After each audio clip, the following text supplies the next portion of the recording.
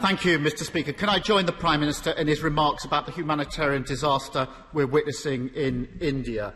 I know the UK has already committed some support, but given the scale and gravity of the disaster, I hope the Foreign Secretary will set out today what more the UK will do to help the Indian people in their hour of need.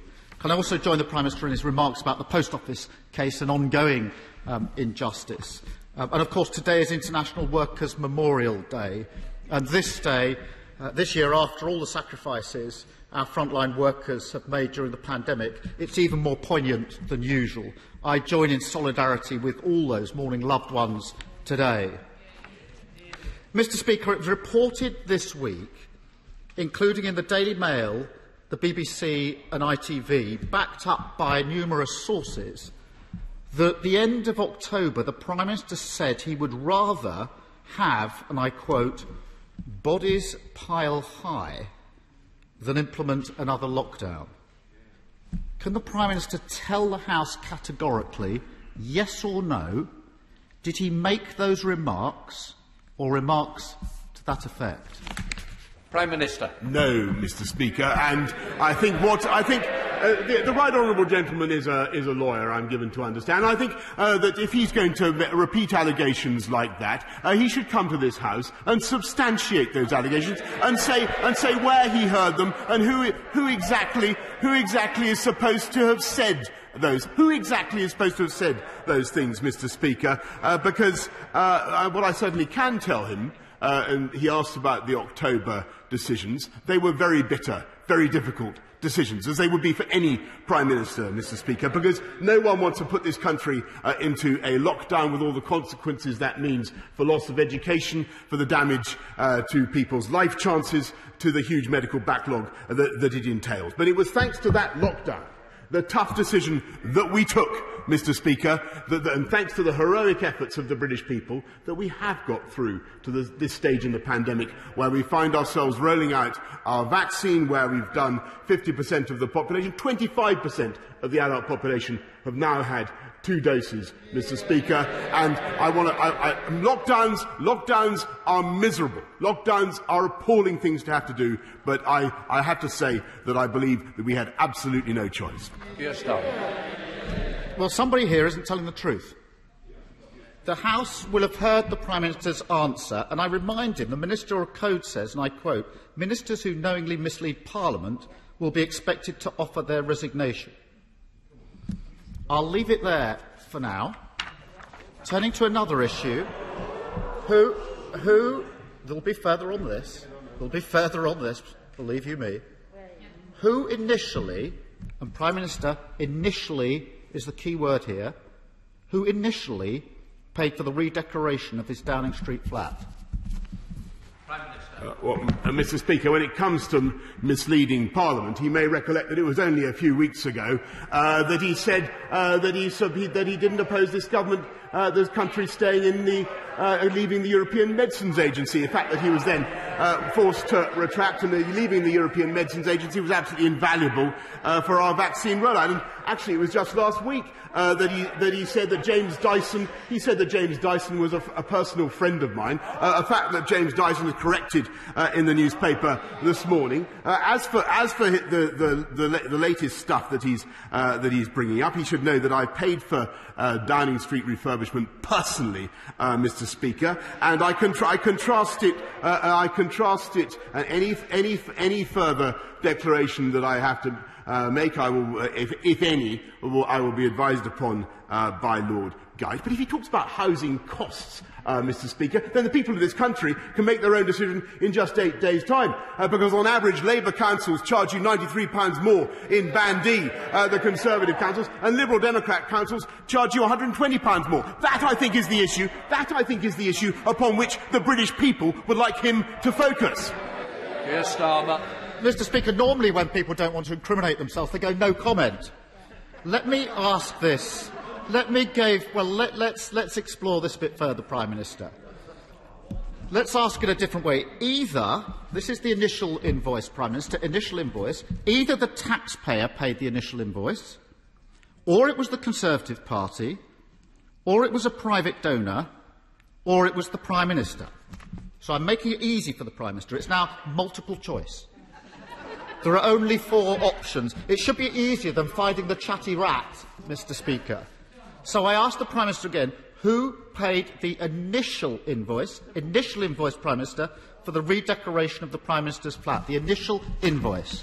Prime Minister. Mr. Speaker, I've given him the answer, and the answer is I have covered the costs, and I think most people will find it absolutely bizarre. And, of course, there's an electoral commission investigating this, and I can tell him that I've conformed in full with the code of conduct, with ministerial code, and officials have been have been advising me throughout this whole thing. But I think people will think it absolutely bizarre that he is focusing on this issue, when what people want to know is what plans the Labour government might have to improve the life of people in this country. And let me tell you, if he talks about housing again, we're helping people on the house. I'd rather not spend taxpayers' money, by the way, like the last Labour government, which spent £500,000 of taxpayers' money on the Downing Street flat. I'd rather, yes they did, tarting it up. I would much rather help people get on the property ladder, and it's this Conservative government that has built 244,000 homes in the last year, which is a record over 30 years. This is a government that gets on with delivering on the people's priorities, while he continually raises, I think, issues that most people would find irrelevant to their concerns. Keir Starmer. Mr. Speaker, he talks of priorities. What's he spending his time doing? This is a Prime Minister who, during the pandemic, was nipping out of meetings to choose wallpaper at £840 a roll. Just last week, he spent his time phoning journalists to moan about his old friend Dominic Cummings. And he's telling the civil service to find out who paid for the redecoration in his flat. The Cabinet Secretary has been asked to investigate who paid for the refurbishments in the flat. Why doesn't the Prime Minister just tell him? That would be the end of the investigation. Mr. Speaker, it's been widely reported that Lord Brownlow, who just happens to have been given a peerage by the Conservative Party, was asked to donate £58,000 to help repay for the cost of this refurbishment. Can the Prime Minister, if he's so keen to answer, confirm, did Lord Brownlow make that payment for that purpose? Prime Minister. Mr. Speaker, I think I've answered this question several times now, and the answer is that I have covered the costs. I have met the requirements that I've been obliged to meet in full.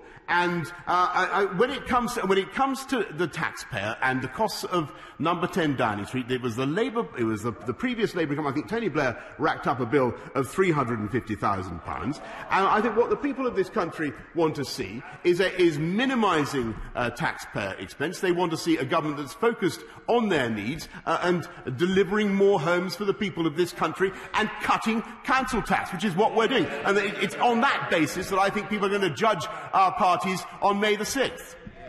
Keir Starmer. Answer the question. That's what the public scream at their televisions every PMQs. Answer the question. The Prime Minister hasn't answered the question. He knows he hasn't answered the question. He never answers the question.